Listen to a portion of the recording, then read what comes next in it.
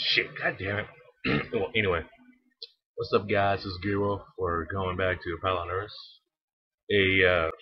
I, last time. Oh god, this is a horrible. Uh, anyway, uh, fuck, what was I gonna say? God! You know what? Last time, our waifu was not confident.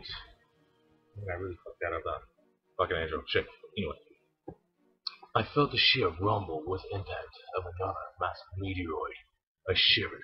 Was I going to die here, alone, in the infinite vastness of space? That's gonna suck if I'm gonna die alone. Oh shit, I guess you'll never make it. No one will care.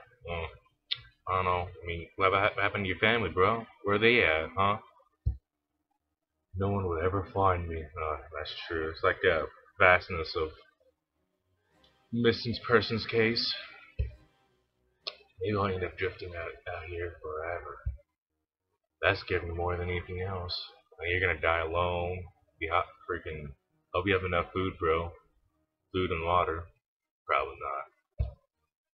I feel my seat vibrates. Wait, can your seat vibrates? Well, I guess that's a new feature. My hands feel instinctively to collapse the armrest, attempting to keep myself steady. Good. The entire room was shaking. I felt like the harnesses were about to rip apart. Ka-chunk! Oh shit! Well, you're fucked then. Like a ragdoll, I was falling back into my seat, sinking further and further into the stiff leather. Wait, can you even... I don't even know if that's possible.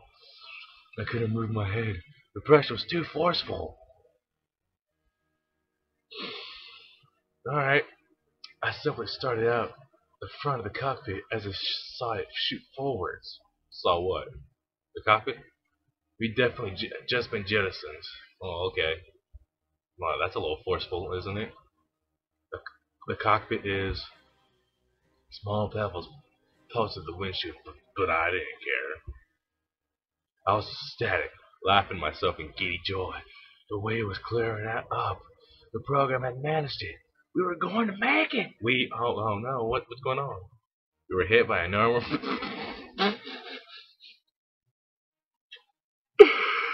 Oh man. Slam! Our cockpit hurled through space, spinning erratically from the scrap of the meteoroid. I clenched to my seat for dear life, feeling the G-force press me into my seats. Well, can you really feel that? You would have to have like artificial gravity in that little shell of yours, only to feel it. I'm pretty sure. Our cockpit, once draped in flashing lights and infographic displays, was instead shrouded in a suffocating curtain of darkness. The only light caught in chaotic glimpses of the stars through the windshield.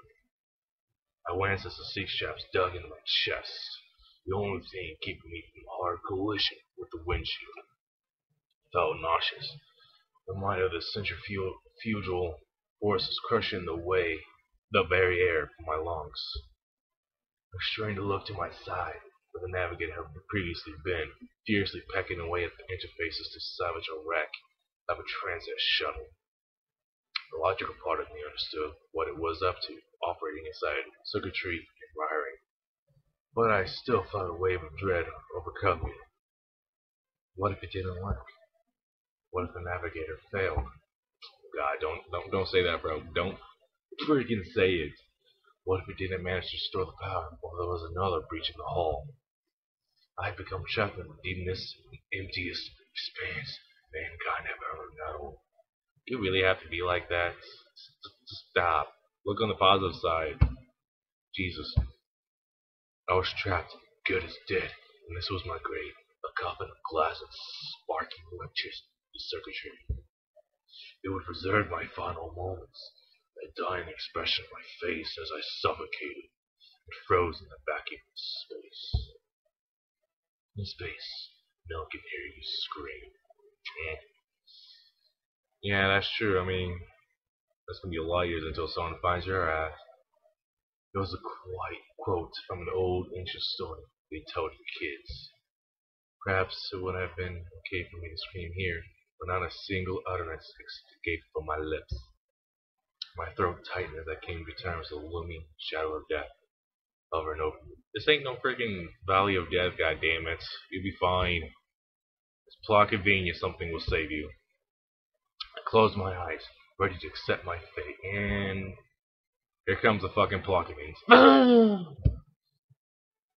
My eyes shot open as the cockpit rumbled back to life. The cloak of darkness was cut to ribbons by the various displays, stuttering back to life.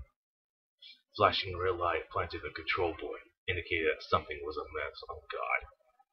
Don't worry, flashing light. Wait, don't worry, flashing light. I noticed. Grammar. Right? Maybe? I don't know. Is that supposed to be intentional? I don't freaking know. It just didn't make any sense. The operating system booted up before my eyes, green code buzzing across the hovering black screen faster than my human eyes could hope to process. Oh, fuck that. Nope. Preamble. Enabling database access. Jesus. Applesoft. Is it kind of like Microsoft? Probably. Standard time slicing quantum is 10,000 us. Alright. 3 pages. Word. Did this mean the ship was coming back to life? I don't know what the hell was going on! No, she looks so happy. It's so cute. Suddenly, a flash of white light. I'm here, I'm here. My deepest apologies for taking so long. Soft chime, too soft to give in the present circumstances signal the return of the intelligent navigator. I twisted my head in this direction and scrambled for the controls. It seemed to hesitate for a moment, almost nervous, almost wincing. She looked tired. So, pardon my common man's language, but the hell's going on? Yeah, there. The stabilizing subsystems have to be recalibrated.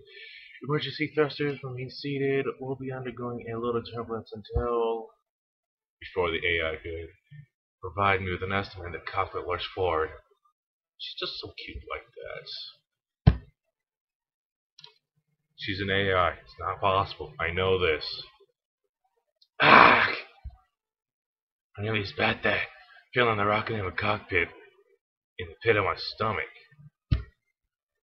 Eyes of the navigator reflected the glow in the flickering countless holographic screens. It swiped frantically through the flowing diagrams of schematics and forms. Just 1 minute. It seemed to yell its response. I opened my... She yelled? Oh, okay. Opened my jaw to respond, but in this state it was pointless to yell at it. The cockpit still felt like it was swirling, and schematics and sheets upon sheets of code only made my scrambled mind ache even more. I'm not feeling so hot. It'll be fine. Please remain seated. Come on. Hey, there's no need to shout. I'm not shouting! That person cried, made me jump a good 2 feet. Do you have any room like 2 feet? Or at least it would have, had not been shaking. Exactly!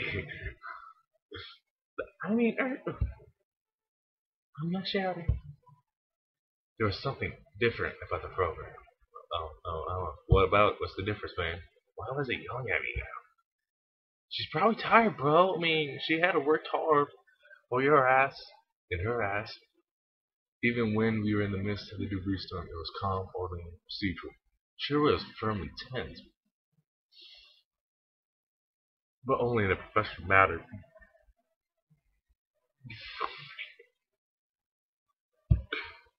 Looking at it now, scrambling to make key adjustments, frantic movements, it was most certainly panicking. Well, she wasn't confident before, bro. Normal for a human looking into the face of the inevitable death, when artificial intelligence was different. AIs had to remain calm in all circumstances. They even had a sentience limitation codex. Chips insides of them that suppress sentiment and emotional behavior. Maybe this one was just some sort of scenario the person navigating had never been programmed for. Ping! Another chime rang out. The obnoxious red light turned green. Did she pull it off?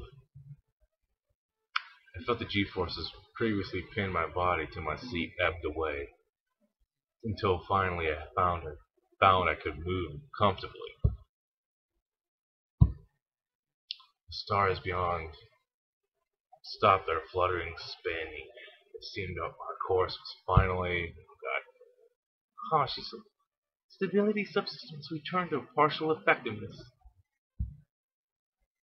The eye next to me beamed proudly.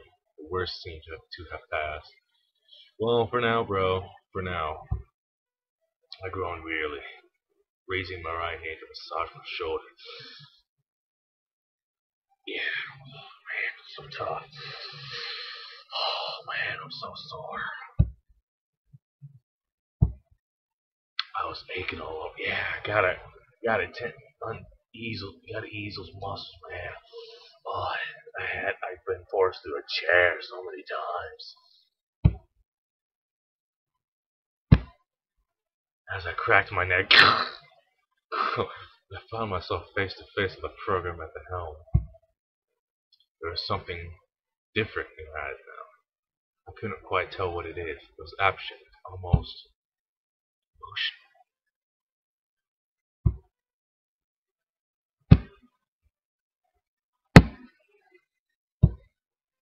The girl was staring at me. Oh, what is it, bro? What is it, girl? What'd you get? Oh, really? Look at me like that. Alright.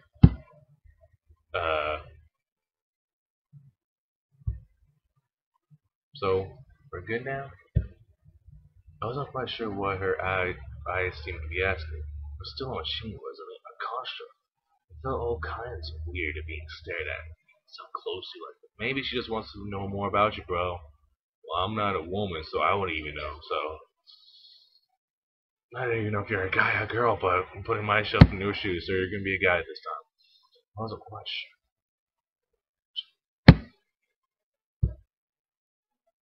The AI continued gazing at me for a moment, then nodded.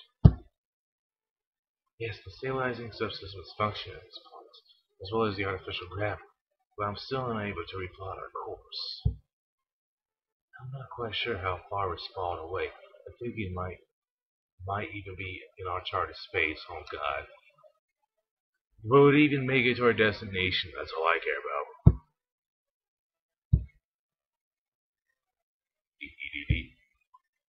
But regardless, as soon as the stabilizing system returns to full strength, we should be able to regain situational awareness and head off on our way.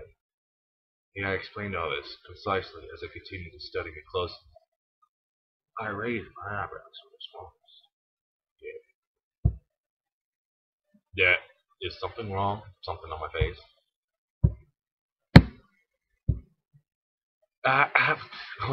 She's been noticed. Guys, watch out, she's been noticed. Oh god, she was looking at your husband. Oh. Well, anyway, I think it's been enough time for me to do this, so we're gonna have to say goodbye.